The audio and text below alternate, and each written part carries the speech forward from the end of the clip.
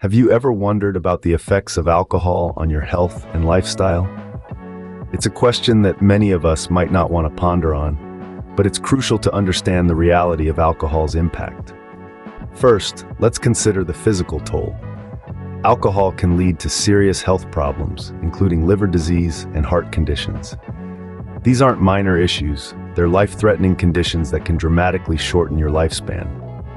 Then, there's the impact on mental health. Alcohol can contribute to mental health disorders such as depression and anxiety, often leading to a vicious cycle of drinking to cope and then feeling worse. And let's not forget about lifestyle. Alcohol can erode relationships, hinder career progress, and even lead to legal troubles. It can change who you are, and not for the better. Now that we've established the possible harm alcohol can cause, it's time to talk about how you can quit alcohol for good. The first step towards quitting alcohol is recognizing that you have a problem.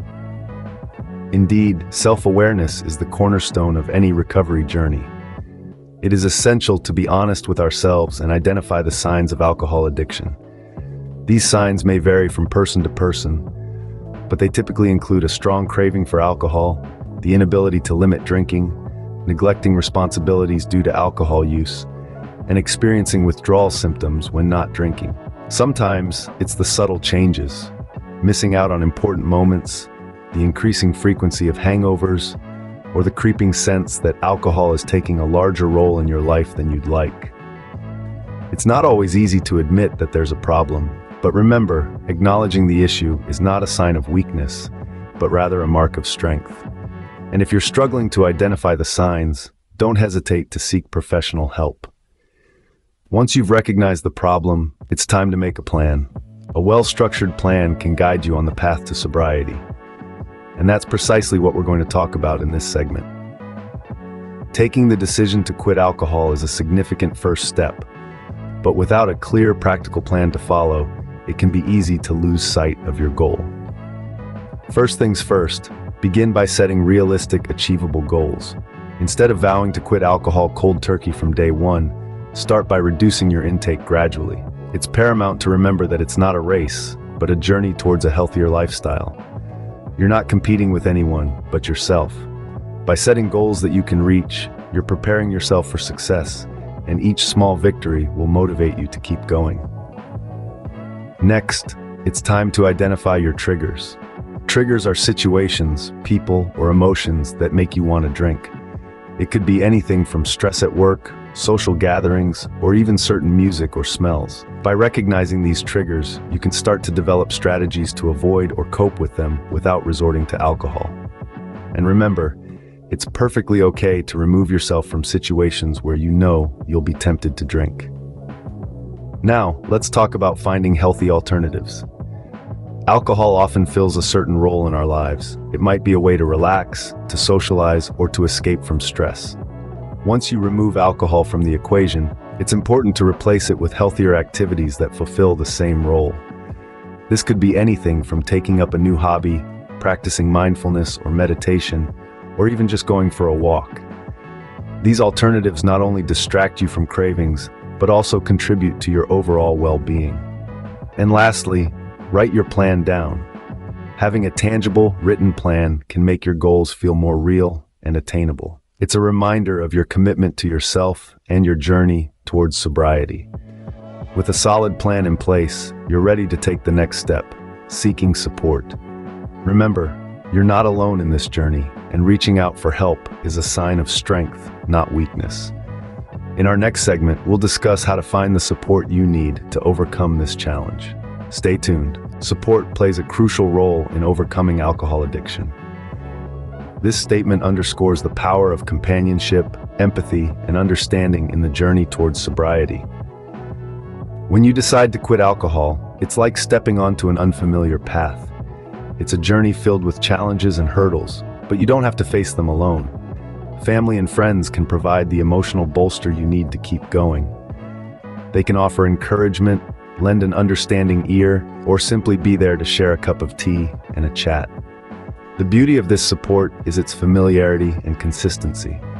It's the comfort of knowing that these are people who love you, who want the best for you, and are there for you no matter what. Support groups, on the other hand, offer a different kind of reassurance. They provide a sense of community, a safe space where you can share your struggles and triumphs with others who truly understand. In these groups, you're not alone.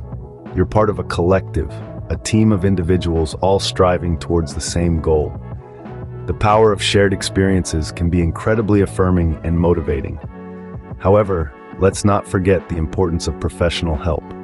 Therapists and counselors specialize in guiding individuals through the process of recovery. Their expertise can help you understand your addiction, identify triggers, and develop coping strategies. They can provide a structured approach to your journey, one that is backed by scientific knowledge and years of experience. But remember, it's not just about seeking help. It's also about being open to it. It's about understanding that it's okay to lean on others, to ask for help, to share your story. The journey to sobriety isn't a solitary one. It's a journey filled with connections, relationships, and shared experiences. It's a journey that's easier to navigate with support. So, surround yourself with people who inspire you, guide you, and support you. Seek out professionals who can provide guidance and structure. Engage with support groups that foster a sense of community. Support can make the journey to sobriety less daunting, but remember, it's also important to take care of your physical health. Quitting alcohol is not just about abstaining, it's also about taking care of your physical health. As you journey towards sobriety, your body will be in recovery mode, and it's essential to support it in every way possible. Let's start with nutrition. Alcohol can deplete your body of vital nutrients, so it's crucial to replenish these through a balanced diet.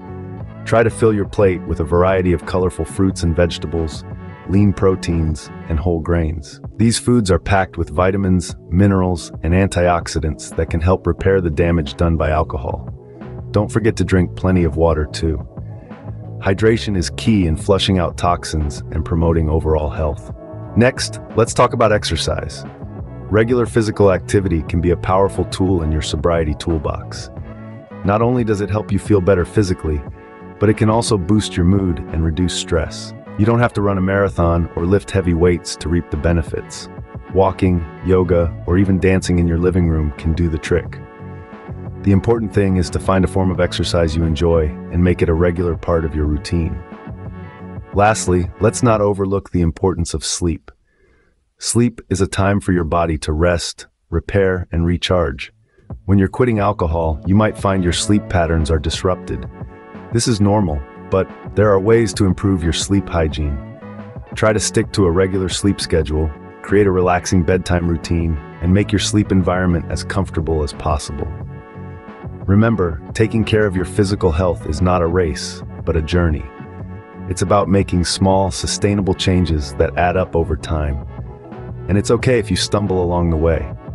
What matters is that you keep going, keep trying, and keep believing in yourself. Taking care of your physical health can make the process of quitting alcohol easier. But what about those inevitable cravings? Let's explore that in our next scene.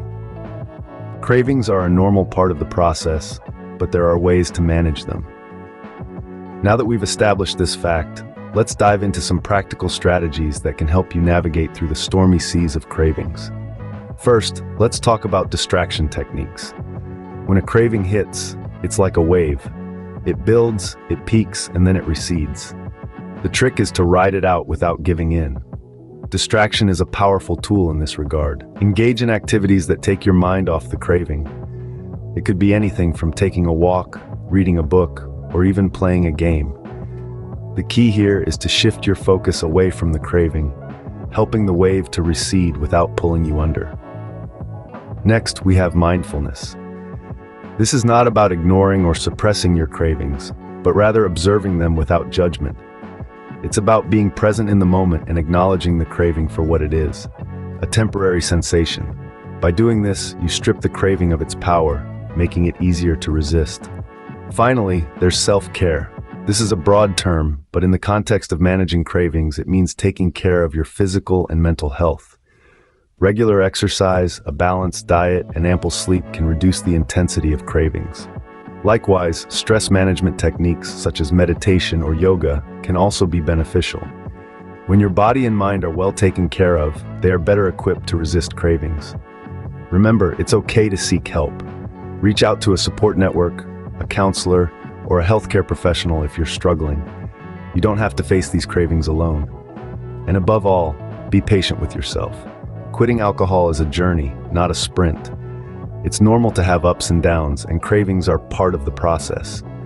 But with each craving you resist, you're building resilience and moving one step closer to a healthier, alcohol-free life. Remember, cravings are temporary. They may be intense, but they will pass.